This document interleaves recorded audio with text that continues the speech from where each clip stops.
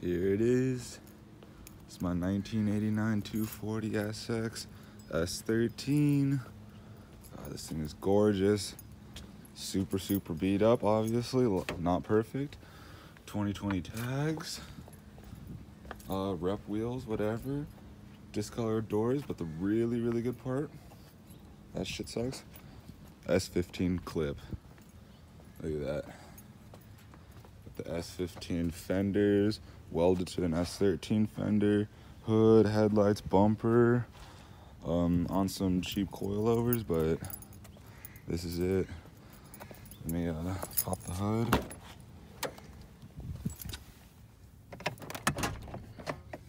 But here's the interior. Bone stock, but decently clean. Just this a little bit, not even ripped up, but I mean, it's still pretty clean. It's right here. Shitty tent.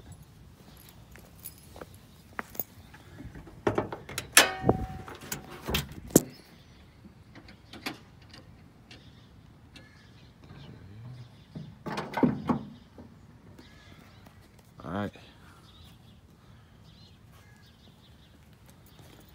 Nice little SR20 red top, turbo, ready blow off valve, lots of good things. Put the oil filter over here, got a little fuel pump, fuse relay, but yeah, making a 252 horsepower on 720cc injectors, very conservative tune, so I mean, we can go up if we need to.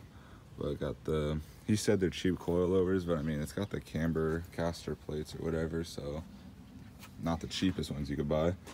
But CX Racing intercooler, got that ISR, whatever.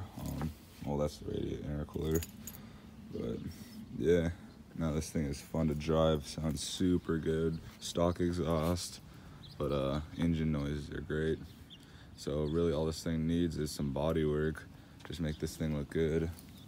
Obviously, just super like old Bondo. So I mean, we gotta just sand everything off, Bondo it all again, and then sit here and paint it all. Get this, sunroof works. Just paint all these little trim black.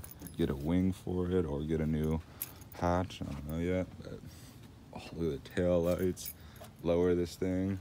It came with side skirts, so you know those aftermarket side skirts that flare out to like right here. It just goes whoosh. So gotta put that on and find a rear bumper for it just to match it, and then I'll figure out what to do with the S15 bumper if I can get a whatever that style is called. Just that, well, on a Miata it's like a Douce kit, but just have it come down and flare out a little bit and come out. Maybe wide body these because they're already ugly. Paint the hood, got that Sylvia. I'm stoked. Hopefully clean this headlight because that headlight's clean. Just making it look like that.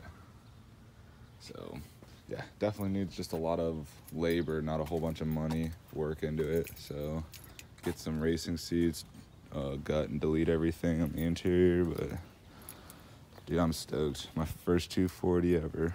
So let's hope it's a good one.